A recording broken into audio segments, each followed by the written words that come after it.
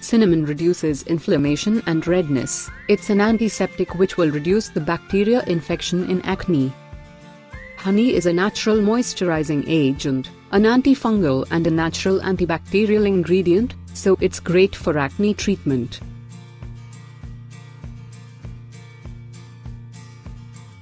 Gather 2 tablespoons of honey and mix it with 1 teaspoon of cinnamon until it forms a paste-like substance. Do a patch test on their hand. Apply a dime-sized portion of the mixture to the back of the hand. The user should wait at least 10 minutes to ensure that itching, redness, and swelling don't take place. Apply to skin, either to individual blemishes with a clean fingertip or a cotton swab, or to the entire face. Rinse with warm water after leaving on overnight or rinse 30 minutes after application. People should avoid using excessively warm water as it can be drying to the skin. If you like my videos, give it thumbs up and share with your friends.